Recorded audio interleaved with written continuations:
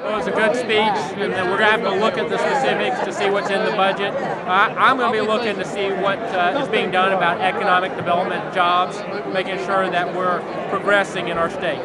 You know, in his budget he included, or in his speech he talked a little bit about economic development. I mean, I know it's early, but what do you think of what you've seen so far?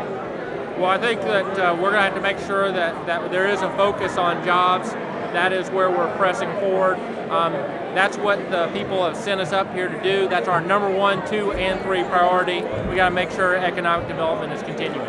And what do you think about the things he said about partisanship? We've had too much partisanship. We've had more partisanship in the last month and a half than we've had in the whole time I've been up here.